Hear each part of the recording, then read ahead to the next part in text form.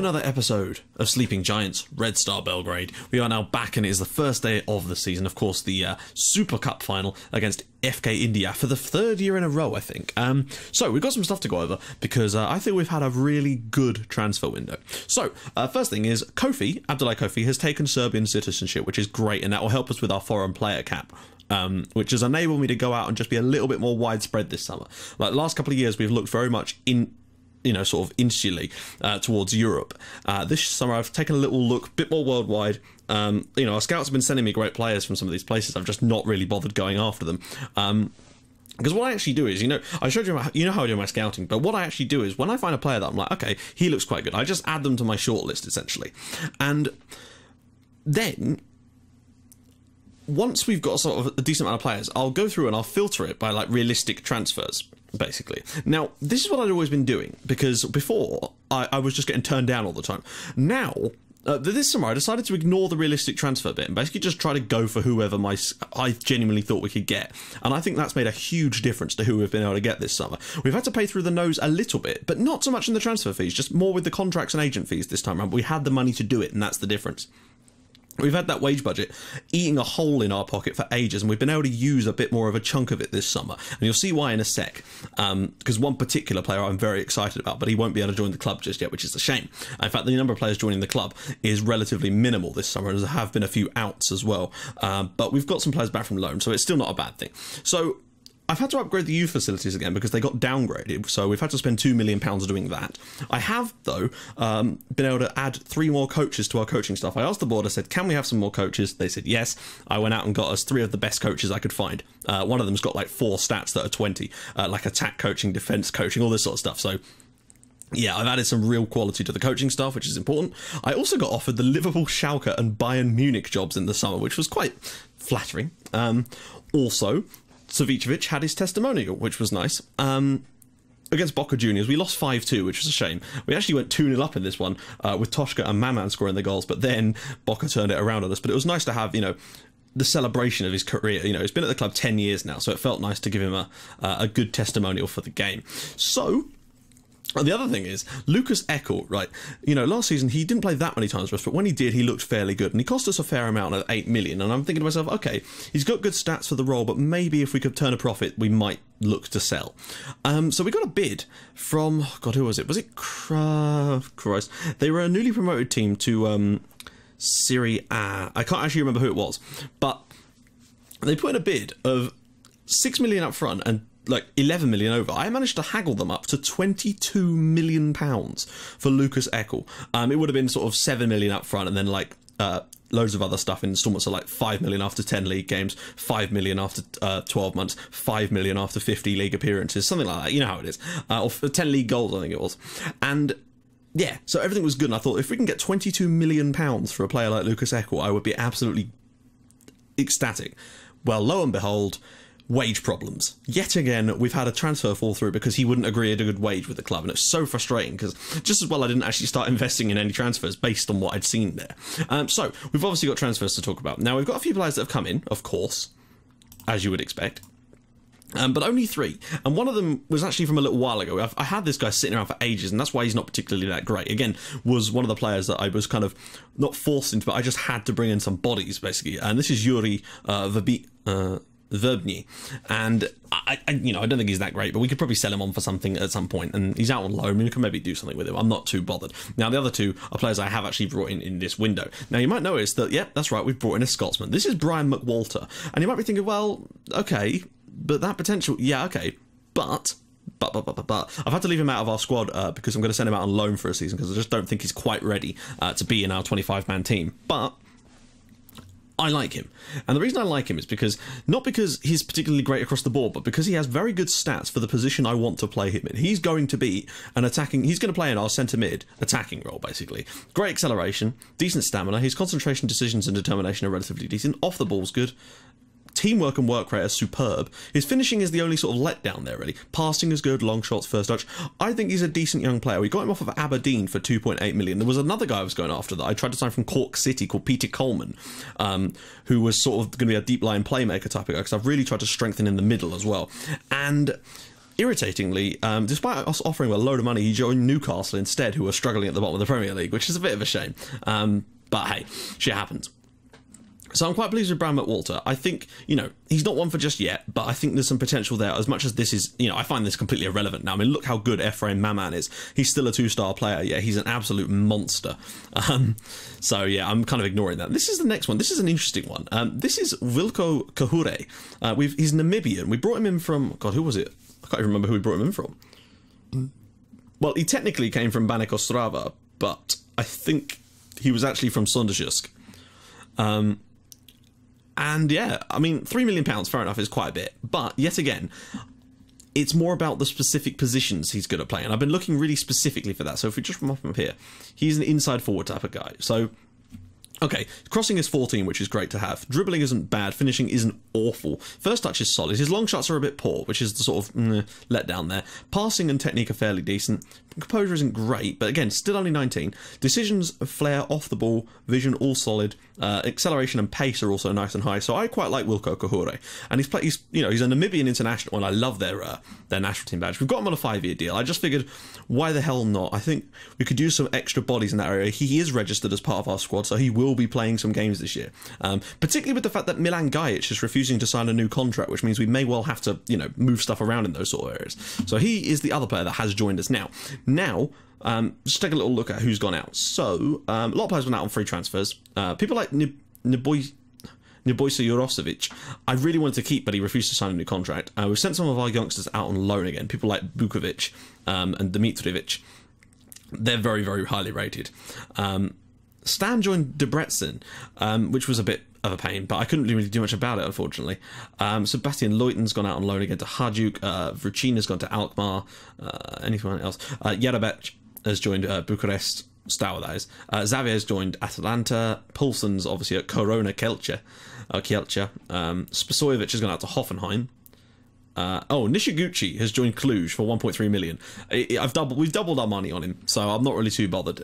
He was never going to get anywhere near our first team. We've got him for 600k, and that deal can rise to 2 million. Now you might notice we finally did it. Like last summer we came close to this, but yeah, the deal fell through in the end. But Bojan Horvar, who just wasn't quite getting in our team enough for me.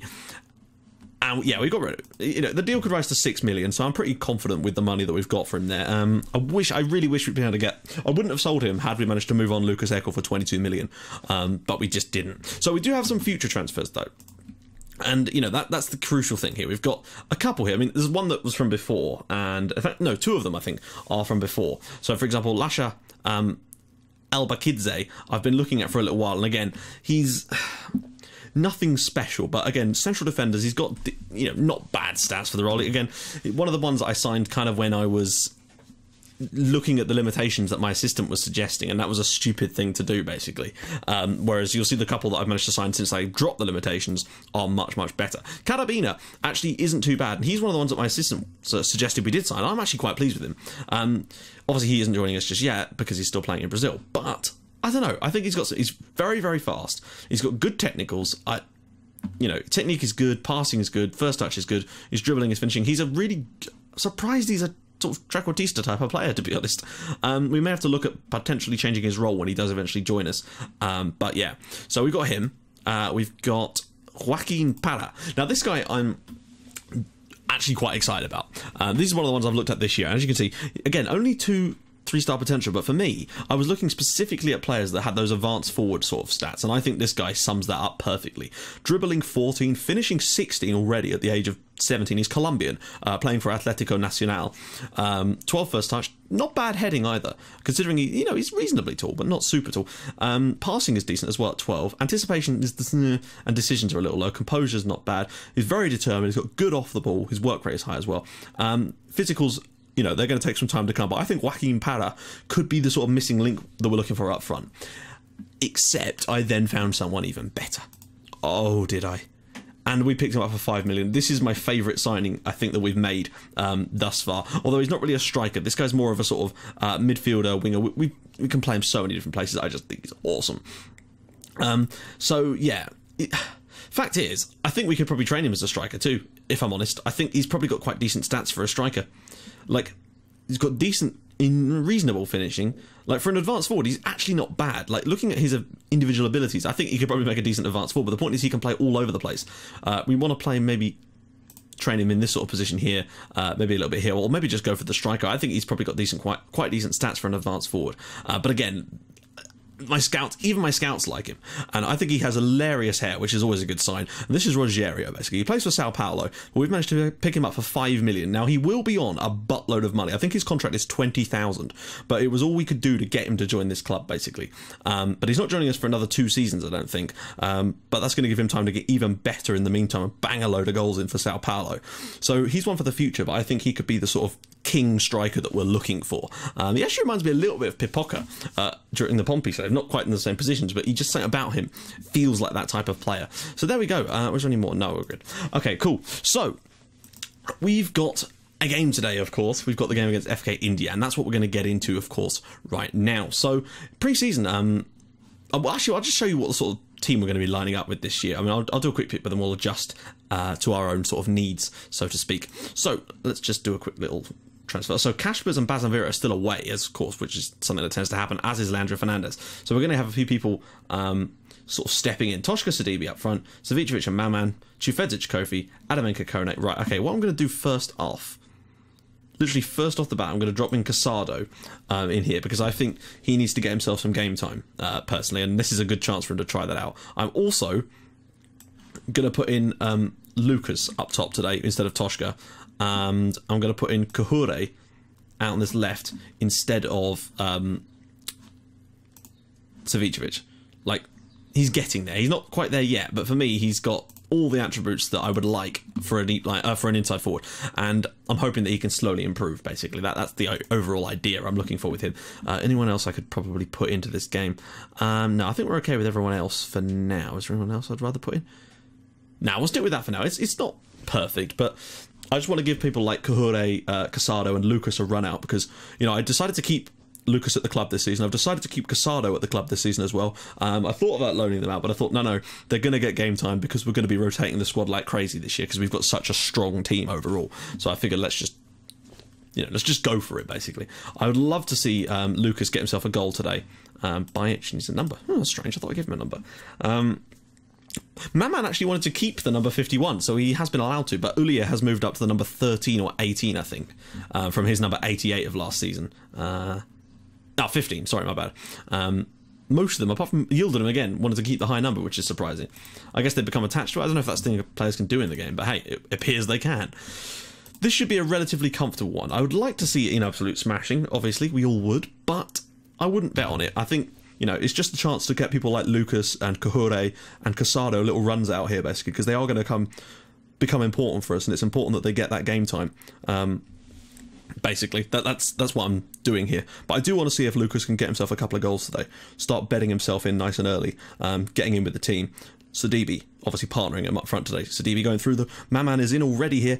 Back across for Sidibe, and it is 1-0, and Ephraim Maman will take the assist in the cup final, and Sidibe, of course, scoring the goal. Sidibe actually won a cap for Italy, which was amazing, considering, you know, he's good for what we do, but perhaps not on a world level. The thing is, though, as a result of that, and his value at one point was up to 6 points. And bear in mind, he's got 4 years left on his contract. Yeah, I was getting bids from like Chelsea and Man United of like 600,000. Why would I sell him for 600,000? And they would not budge above £1 million. And it's like, he's worth £6.5 million. He's got 4 years left on his contract. Why the hell would I sell him for £1 million? It's ridiculous. We have started getting a little bit more money in offers, though, for our players. So I guess that's something. Oh, Kahure's in here. First goal for the club for Wilco Kahure. I'll tell you what, like, he doesn't. When I first saw him, I thought there's no way that he's. I thought he was Dutch, but he is actually from Namibia, which is cool, and he's already got 2 international caps for them, which is amazing. So, you know, maybe he's got something.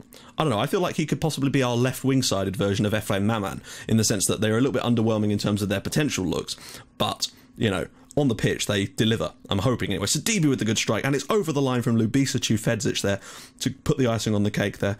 The bearded man gets his first goal of the season for us, and, you know. Also, Ephraim Maman was voted. He won obviously a shitload of awards, but it was actually Ashraf that won the Fans Player of the Year, whereas Savicevic has won it pretty much every year for as long as I can remember. But Ashraf had such a good season that the fans voted in their numbers. 3-0 up though, and well, this is a domination job, as you would expect, and it's been a good half. Nobody's really contributed anything more than either a goal or an assist. Not that I could ask them to contribute anything more, but I mean, like, nobody's got multiple goals or multiple assists just yet. I'd like to think that someone today will sort of stake a claim. It's a shame to see Lucas but it's good to see that Kahure's got on the score sheet. I need to see a little bit more out of Lucas, and I obviously will be giving him some game time this season. He's going to get, he's going to have to. We've only got 4 strikers registered in the squad, so he will be getting game time. Make no mistake about it. And Kone with the clearance, Maman, who's pretty much nailed down that position on the right-hand side of our midfield now. He is just such a good player.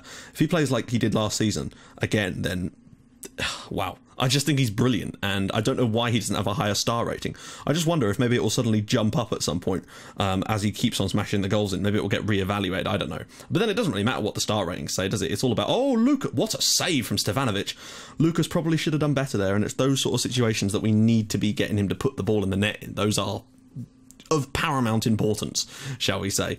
Adameko's picked up a knock. That is the last thing we needed at the moment, particularly with Fernandez out on international duty. We had a sort of a glut of fullbacks at one point. There's an area I really, oh, for God's sake, come on, really? 2 injuries in the same game.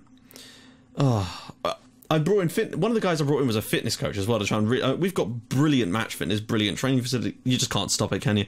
Okay, well, it's obviously going to be Yildirim. And he's certainly not a poor player to bring on, that's for sure, but I don't want to get Trifetic injured. He's a solid performer for us. Kofi with the free kick, and Maman over the line, doing what he do. It's 4-0 to Crvena Zvezda, and Efraim Maman scored on the first game of the season. Will he start doing what Savicevic always did for us, and always scoring in the first game? If he gets another 20 for us this year, I'd be incredibly impressed with him. He's genuinely a fantastic player. Like, he just seems to have come out of nowhere and forced his way into our team, and that's quite good, just to have players that are actually capable of doing that, considering where we are in the situation. Let's just make one more substitution now. Lucas has not been great today. He's probably been our lowest performer. I'm sorry, Pierre, but we're going to bring on Marcel Bourrez for the latter part of this game. Just as he got us a fair amount of goals. I think he got 18 for us last season, which is not bad for his first sort of full season for us. I'd like to keep a clean sheet today as well if we can. Maman does so well there, bringing up to Sidibe. Will Bourrez immediately score a goal? That would be a little bit embarrassing if you're Lucas. Yildirim, Sidibe, there's a bit of space in the middle, or will he go back? Yep, Kofi, Yildirim, can he slip a ball through the channel into Sidibe? Oh, it's Maman again? Oh, he is just the ultimate inside forward for me.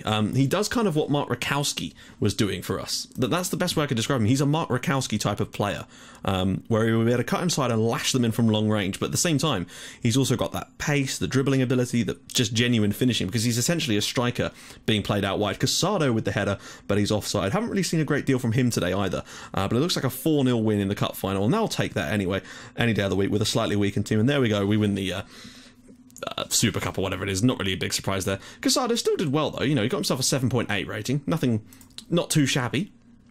So yeah, I'm pretty pleased with that. It's nice to see Kahure get on the score sheet. Obviously, we've got a little break now until we play our first group matches, which we'll obviously find out about in the next episode. So, in the next episode, of course, we'll have the draw for the groups, and then we'll have our first group game, which means we've got 5 league games to get underway. Before then, no doubt we will try and win all 5 of them, obviously rotating the squad as and when we can. You never know what will happen in that time frame. So guys, if you like what you've seen, please do drop a like on the video, and if you'd like to even more than that, please subscribe to my channel for more Red Star and Outcaster icons in your inbox every single day at 5:30 and 8 o'clock. And I will see you guys in the next episode for the draw and our first match in the Champions League. See you guys soon. Bye-bye.